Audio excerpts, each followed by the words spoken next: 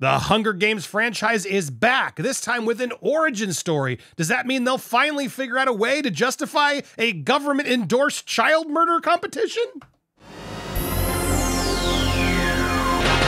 Welcome to Movie World Plus, the place where we talk movies, plus whatever else I want to talk about in Hollywood. And yes, today we're here to talk about The Hunger Games, the Ballad of Songbirds and Snakes.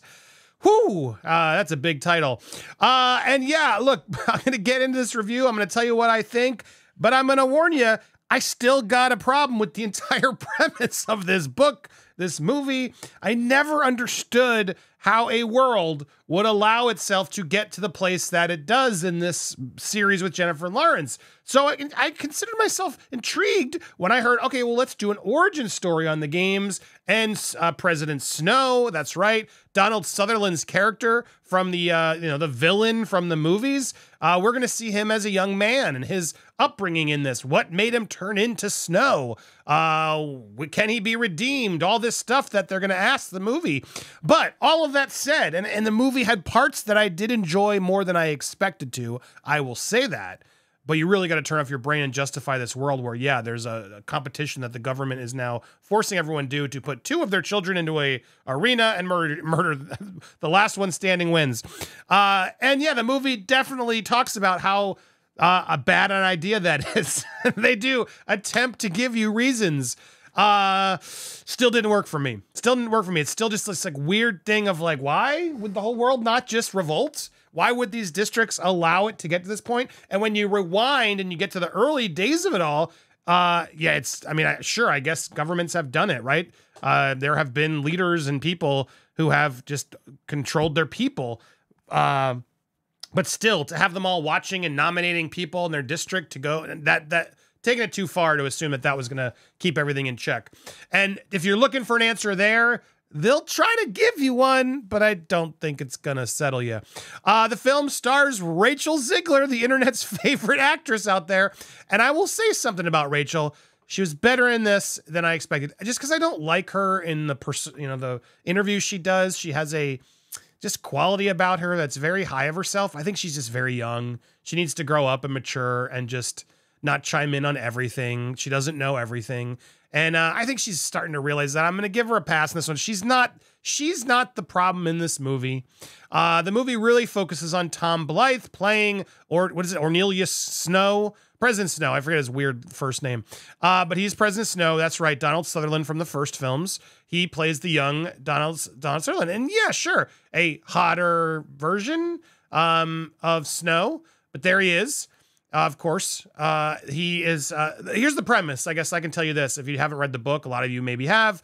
The premise of the movie is that the Hunger Games, this is the 10th annual Hunger Games that we're going into. They will talk about how it all started, but we're focused on the 10th anniversary. And the games are starting to not be as popular with the districts. Surprise, surprise. They don't want to watch their kids be murdered. Wow, weird. So they have the rich people of the capital, the kids, are through an academy to raise up, of course, because there's a young academy in charge of this too. But they're the rich kids. So they're, for some reason, put in with one of the kids from the Hunger Games, and they must watch them, is what the sort of premise of the movie is. And so each capital child who's smart and academic will be fitted with a person from there. And then the winner of the games, or the person who they're the aides, is what the guys in the red suits are. They're the rich capital people. They will team up with the kids in the Hunger Games, and whoever makes the biggest splash potentially, will have their, dreams come true. That's the premise. Of course, we have Snow teamed up with Rachel Zegler's character. Why am I already forgetting her name? That's how memorable it is, even though they literally sing and say her full name 100 times in the movie. How did I already forget it? I saw this movie that's how memorable these characters are. I'm going to kick myself when I finally see it. Here it is. Hold on. It's coming. Her name is Lucy something. How did I forget? How on earth did I forget Lucy? It makes no sense because they literally sing her name a billion. Lucy Gray. There it is. Lucy Gray, Lucy Gray, Lucy Gray. They say it 100 times and I still was like, psh, don't care.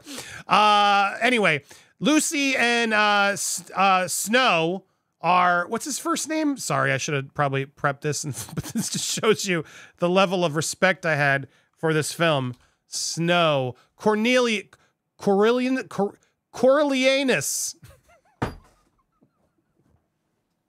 That sounds dirty. Cornelianus? Lucy Gray? Are you up for some Cornelianus? There it is. Jesus. Really close to something else. All right, but obviously you can't have a Hunger Games without a Hunger Games. And some of the other sequels, the Hunger Games had that problem of like, oh crap, we want a Hunger Games. There's no Hunger Games. This one does give you a Hunger Games. I will say that. I guess that's the best part. Sure. The third act of this movie is way too long. The movie has 3 acts. It literally chapter 1, chapter 2, chapter 3. And when the chapter 3 title came on, I was like, no, what? I thought the movie was done.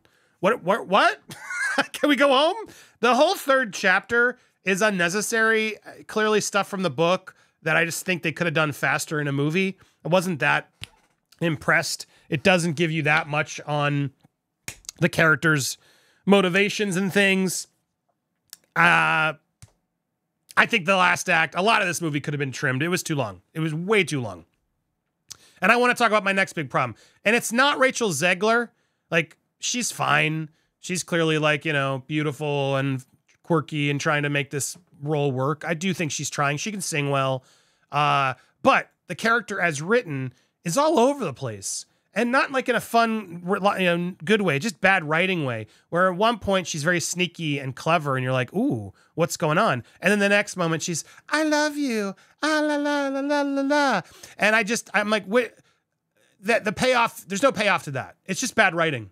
It's just bad writing. And I think there could have been more of a payoff. And that's my biggest frustration with this movie is I don't ever really understand what her motives are. And that as a character is really a disappointment.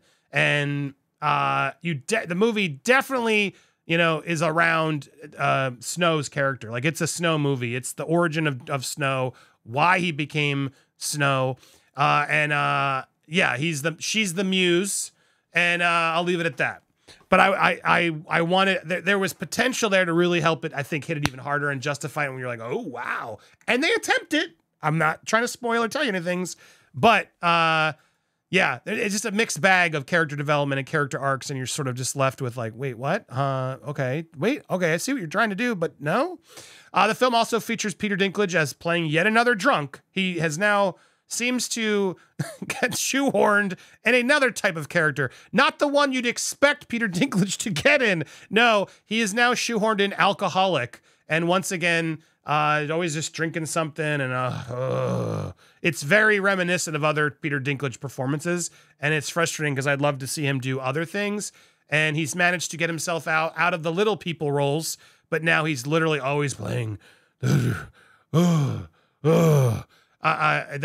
now the typecast he's fallen into. I guess better for him. Good, congrats. I love him and I like him, but I was just very underwhelmed by his involvement in this film, even though he's a big fan. Viola Davis, though, does come to play. She plays like the game master, the person who's figuring out all the games, which, again, that's another big problem I have with this movie. Like, what year is this?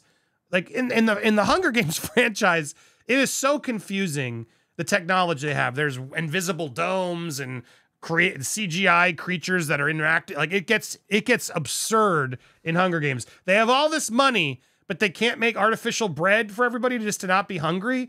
It makes no sense.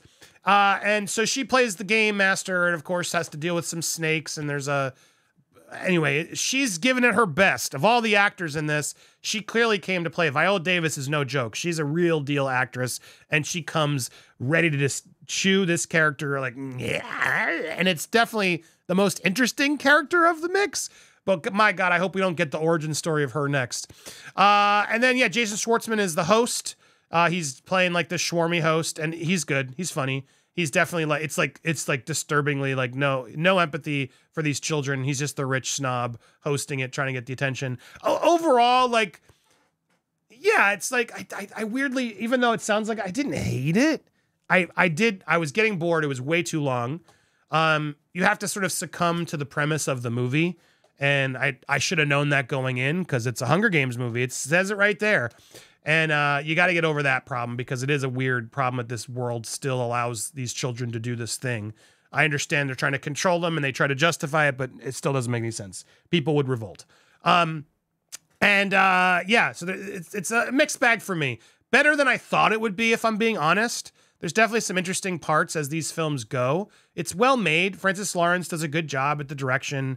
It's just, again, a prequel to something I didn't really need and didn't really add a lot to it to me. And the relationship at its heart between, the two love interests, potential love interests, Snow and Lucy, not worth it. Wasn't worth it to me in the end of it. So ultimately I got to say thumbs down for Hunger Games.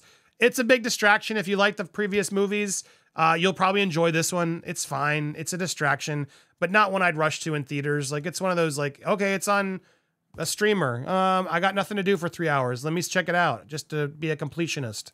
Great. Enjoy yourself. There it is. That's my thoughts. Curious what you think. Are you guys excited about this one? I want to hear your thoughts in the comments down below.